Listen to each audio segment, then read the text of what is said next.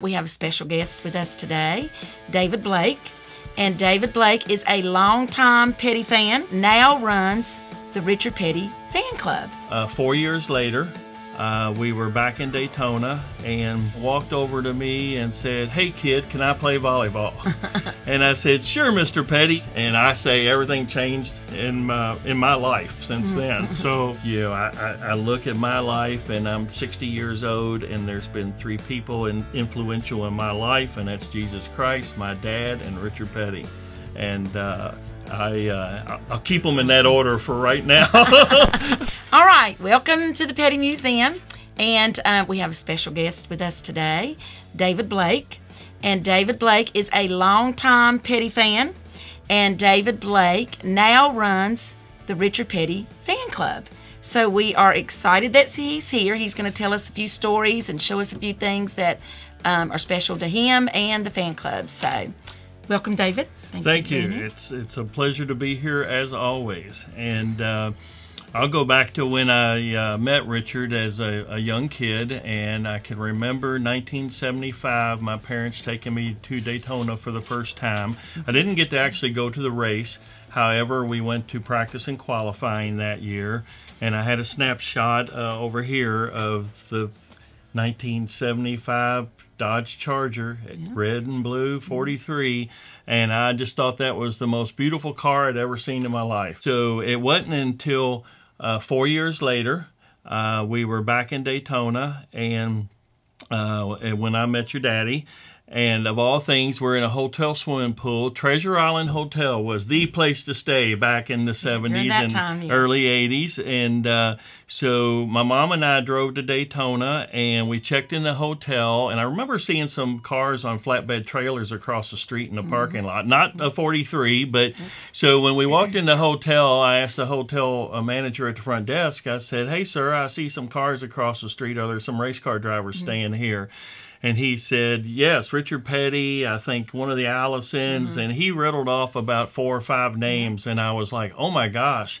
And so later that afternoon, which I would find out later was your daddy's birthday, July 2nd, and I did not realize it at the time. Of course, I'm only 15 years old, and but later that afternoon, I'm in the hotel swimming pool, playing volleyball with just random people. They had a net across the shallow end of the pool, and your daddy walked out of the hotel and went over to the corner table and took his shirt and hat off and came over and got in the pool and walked over to me and said, "Hey kid, can I play volleyball?" And I said, "Sure, Mr. Petty, you can do whatever you want to do."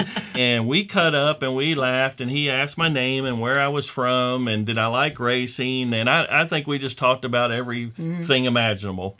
I did get, later that afternoon, I brought with me too, I had the first Richard Petty autograph I ever got. And that was on his birthday, July 2nd, 1979. Ballpoint pen with all the swirls and just beautiful signature. Well, the next day, Richard had gone to the track for practice and everything that morning. And that afternoon, we found ourselves right back out in the same spot in the swimming pool playing volleyball. So we picked up the conversation right where we left off the day before. So the third day is when it really, everything changed. And I say everything changed in my life since then. So the third day, 4th of July, 1979, I'm sitting on the side of the pool about 7:30 in the morning, and your daddy walked out and walked over to me and said, "Hey, David, are you going to the race today?"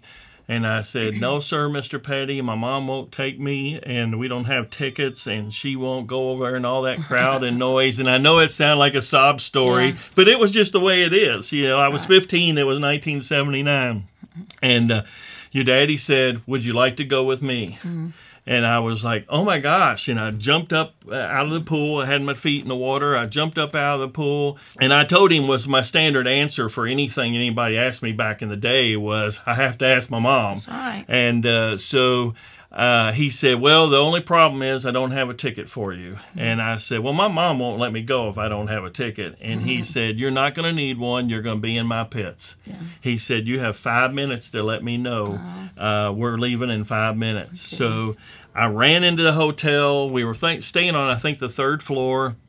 I didn't even wait for the elevator. I didn't have time. So I ran up 3 flights of steps, and I ran into the room, and I said, Mom, Richard asked me to go to the race with him.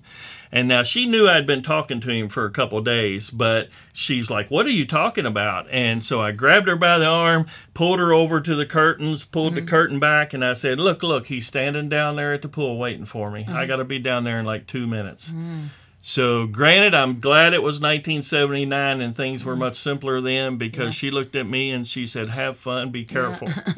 And so I had my red and blue swimming trunks. I did have on a Petty shirt that I already had at 15. And I put on my tennis shoes and I ran back down there. And 2 minutes later, I'm in the backseat of the car with your daddy going to Daytona. And also very instrumental was Ron Bell with Southern Pride Car Washes at the time, who was one of the sponsors. And I have a Southern Pride patch here that Ron, they actually gave me a hat to put on. And I don't know over the last 45 years how this got off the hat. I think the hat got messed up, so I just took the patch and I saved the patch.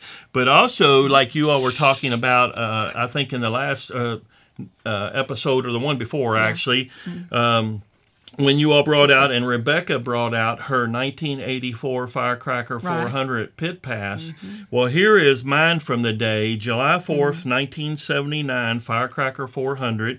And I know y'all even talked about the hose in the patch for the button to go through. Well, there is my original button from July 4th, 1979, Winston Cup. And of course, Richard signed it many years later for me. Wow. So I have been blessed that this year will be 45 years that happened.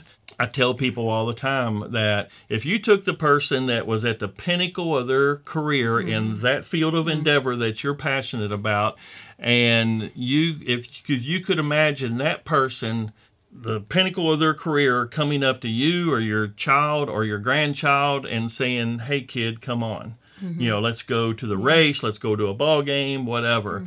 And I said, that's the impact that your daddy has made on me. So, and you were a lifetime fan. Lifetime Petty fan. And now, 45 years later, I've had the pleasure I'm now the executive director of the Richard Petty Fan Club. We have over 2,000 followers on our social media. We have over 328. And the Richard Petty Fan Club has been going on for a record-breaking... Yes, 54 years. 54 years. Yes, the fan club has been in existence for 54 years. Amazing. Richard's Fan Club has. Amazing. And every year, every fall, we have a fan club convention here at Petty's Museum and Petty's Garage in Level Cross. Right. This year will be our 53rd year. There was 1 year that was missed.